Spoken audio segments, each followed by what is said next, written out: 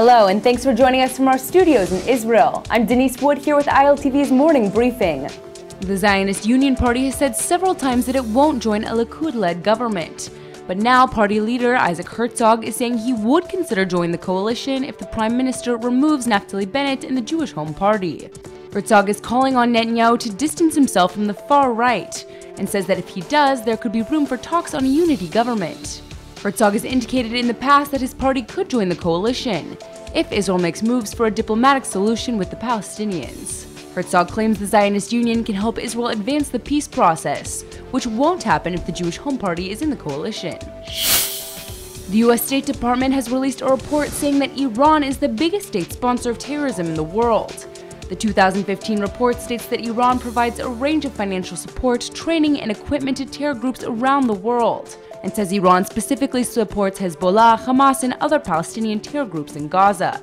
The report claims that in 2015, there were around 12,000 terror attacks worldwide, carried out in 92 countries, killing more than 28,000 people and injuring over 35,000. The report comes in contrast to claims made by the White House, which tried to downplay Iran's state sponsorship of terrorism during the nuclear agreement negotiations with Iran. Last month, Obama's Deputy National Security Advisor, Ben Rhodes, admitted that the White House had set up groups and experts to lobby for the deal and downplay Iran's role in sponsoring terrorism.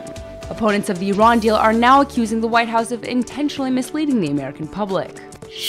Under arches of rainbow balloons and flags, more than 200,000 people hit the streets of Tel Aviv in Friday's annual Pride Parade. Culture Minister Miri Regev told participants that she loves the gay community and was happy to see so many participating in the event.